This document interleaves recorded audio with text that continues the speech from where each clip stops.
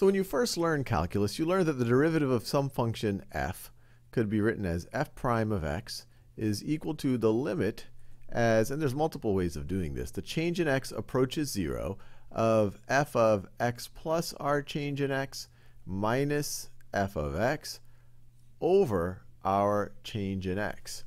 And you learn multiple notations for this. For example, if you know that y is equal to f of x, you might write this as y prime. You might write this as dy dx, which you'll often hear me say is the derivative of y with respect to x, and that you could use the derivative of f with respect to x, because y is equal to our function. But then later on, especially when you start getting into differential equations, you see people start to treat this notation as an actual algebraic expression. For example, you will learn, or you might have already seen, if you're trying to solve the differential equation, the derivative of y with respect to x is equal to y. So the rate of change of y with respect to x is equal to the value of y itself. This is one of the most basic differential equations you might see. You'll see this technique where people say, well, let's just multiply both sides by dx, just treating dx like as if it's some algebraic expression. So you multiply both sides by dx, and then you have, so that would cancel out algebraically. And so you see people treat it like that. So you have dy is equal to y times dx. And then they'll say, okay, let's divide both sides by y, which is a reasonable thing to do. Y is an algebraic expression. So if you divide both sides by y, you get 1 over y dy is equal to dx. And then folks will integrate both sides to find a general solution to this differential equation. But my point on this video isn't to think about how do you solve a differential equation here, but to think about this notion of using what we call differentials, so a dx or a dy, and treating them algebraically like this, treating them as algebraic expressions where I can just multiply both sides by just dx or dy, or divide both sides by dx or dy.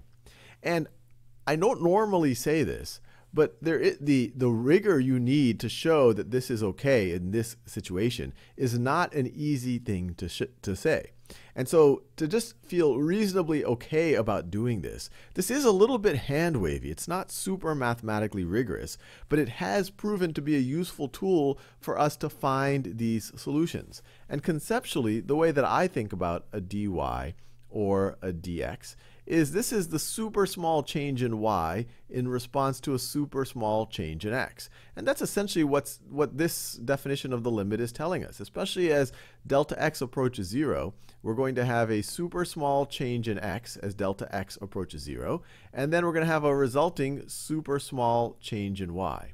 So that's one way that you can feel a little bit better of, and this is actually one of the justifications for this type of notation, is you could view this, what's the resulting super small, or what's the super small change in y for a given super small change in x, which is giving us the sense of what's the limiting value of the slope as we go from the slope of a secant line to a tangent line. And if you view it that way, you might feel a little bit better about using the differentials or treating them algebraically. Whereas, okay, let me just multiply both sides by that super small change in x. So the big picture is, this is a technique that you will often see in introductory differential equations classes, introductory multivariable classes, and introductory calculus classes. But it's not very mathematically rigorous to just treat differentials like algebraic expressions. But even though it's not very mathematically rigorous to do it willy-nilly like that, it has proven to be very useful. Now, as you get more sophisticated in your mathematics, there are rigorous definitions of a differential where you can get a better sense of where it is mathematically rigorous to use it and where it isn't. But the whole point here is, if you felt a little weird feeling about multiplying both sides by dx or dividing both sides by dx or dy, your feeling is mathematically justified, because it's not a very rigorous thing to do, at least until you have more rigor behind it. But I will tell you that if you're an introductory student, it is a reasonable thing to do as you explore and manipulate some of these basic differential equations.